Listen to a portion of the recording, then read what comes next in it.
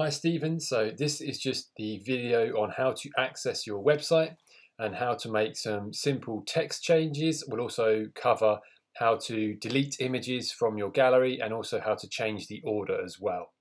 So first of all, I've sent you an email, and on the email is a link and a username and a password.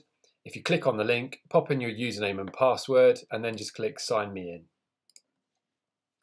That will then bring you to this screen here. You can ignore any messages on the right hand side about payments due.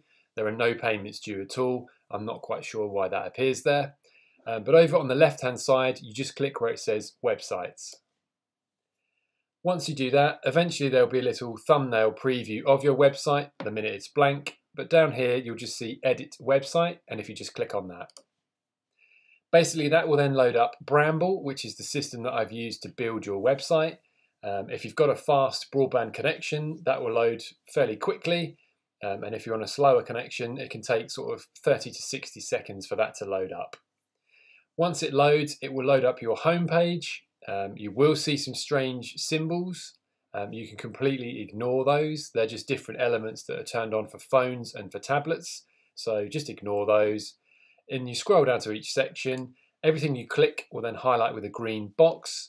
You're then able to access and edit the wording, make changes to those areas by clicking the different sections as you see fit. A couple of things to mention here. One is don't change the fonts and the font sizes too much. They've been optimized for tablets, for phones and for computers. So if you make fonts larger or smaller, people on those devices might have some problems. So just stick to making simple text changes, adding commas. Obviously you can delete bits from here on the home page. And that's fairly straightforward to access that. There's not too much on the home page. It's literally just that amount of text and then that image. For now, any images like we discussed, because I run them through Photoshop and give them a little bit of an enhancement and the sizing, you're best to let me deal with images for you. And you can obviously look at that later on if you feel more confident. But for now, if you want to replace any images, let me look after that for you and just make text changes.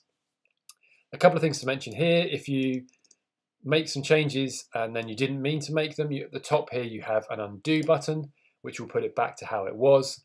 Also, if you're not sure what you've done at all and you make an error, as long as you don't click the green publish button at the top, you won't do any damage to your website. So basically, if I accidentally delete the whole thing, and I didn't mean to do that, as long as I don't publish the changes at the top, I can basically just leave, exit, and because I didn't publish the changes, I've basically done no damage. So when I go back into the website, things are as they were. So that's just a good tip. If you want to have a look around, you can play about with things, and you always know that if you don't publish the changes, the site's safe and you've done no damage. So that covers the home page. If you then click at the top here where it says index, you'll see the other pages on your website will appear. So for example, if you go to the practice page, again, ignore the fact there's strange symbols, ignore the fact that these images are repeated. That's just for, again, it's the tablets and the phone version, so just scroll past those. Coming down to this section here, you could then go in much like a Word file and obviously make any changes you see fit, delete words, add words. If you add more content, obviously the box will just keep expanding. So you're able to go in and edit that as you see fit. When you're happy with the editing that you've made, at the top you then publish the changes, and then in about sort of a minute they'll be live on the website. You may need to go onto the website and refresh the page to see the updates that you've made, like we did in the proofing stage. So again, we have the undo button if we didn't mean to make that change, and if I've made alterations here that I don't want to save, I can just exit and leave. So the final thing to look at then is the portfolio. So we'll have a quick look at that, how to remove any images from that we don't want anymore, and how to also change the order. So if you go to portfolio, obviously there's a lot of images in there at the moment, which is fine. I think it's a good idea to show lots of work, so I think that's good that they're there. But basically, if you decided, for example, that you didn't want a particular image, so let's just say this one, if you click the image, you'll see the green box appears around it. And if you highlight over it, it will tell you what it's about to do. So you would then click the trash can. That would remove that photo. Obviously, that then changes the order of everything. So you'd have to then go through the rest and just check everything. And again, if you then didn't mean to do that, you can undo. And if you make lots of changes you didn't mean to make, again, you just exit without publishing. So straightforward, anything you want to just delete, you click, and then you click that remove icon. That takes that out of the gallery, and then it's gone.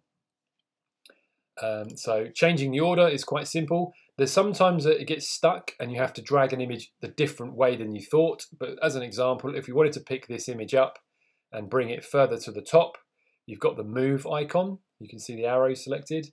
So you just pick it up and drag it. So drag it to the middle. You can then scroll up, drag it further up. You can drag it further up. Position it wherever it is that you want to. Sometimes they get stuck and you have to go the other way, so it will not let you move it up and you have to move the other images around it behind it. It happens occasionally, I don't really know why, but if you can't move it up for any reason, just take the ones behind it and move them across and change the order that way. Just that'll make more sense if you watch that back, but we're basically putting that image further down by shuffling everything around. So yeah, you can shuffle images around, you can swap the order, you can change them as you see fit, you can remove any that you don't want, you can go through and do that for all of these images. When you're happy with what you've done, you would then publish the changes at the top, and that would save that. So yeah, pretty straightforward.